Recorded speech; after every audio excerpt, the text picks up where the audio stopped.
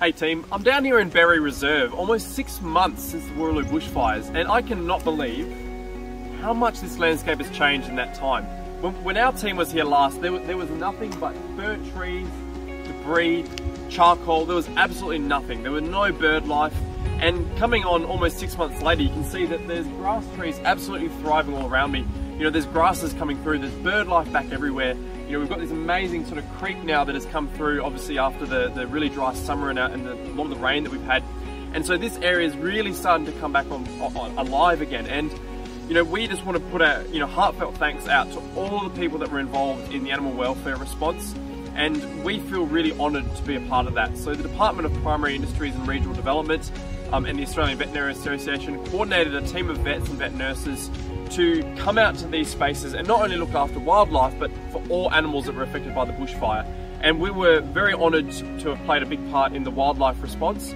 And you know, we recovered quite a number of animals and brought them back to the WA Wildlife Hospital for treatment, where a number of those animals are still in care now and will eventually be released back out into the wild.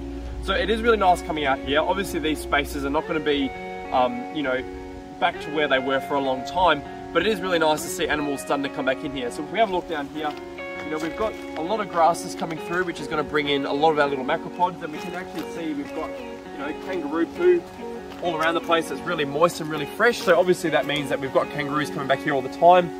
We've got lots of little fungi all coming through, and that's going to attract things like the quendas. And then we've got, you know, all these burnt out logs like this. You know, this is ideal habitat for things like echidnas, a lot of our reptiles that are living around here too. And then, like I said, we've got this beautiful creek that's come in obviously as a result of our nice big rains that we've had, and that's just going to bring all sorts of bird life. So over the coming months and years, you know, hopefully this will return to the way it was before, but that's going to take some time. So it's so important that we keep a lookout for wildlife. If you do see wildlife that you think have been affected by the bushfires or just sick or injured in general, please contact your local wildlife group, and we're going to continue to help wildlife live. So big heartfelt thank you to all the teams that were involved in the animal welfare response. Thank you for giving wildlife a voice. And again, going forward, I'm really happy that wildlife are now going to be factored into some of these emergency response plans, and we're going to be really busy working with government to ensure wildlife have a really good future. So again, helping wildlife live, Berry Reserve.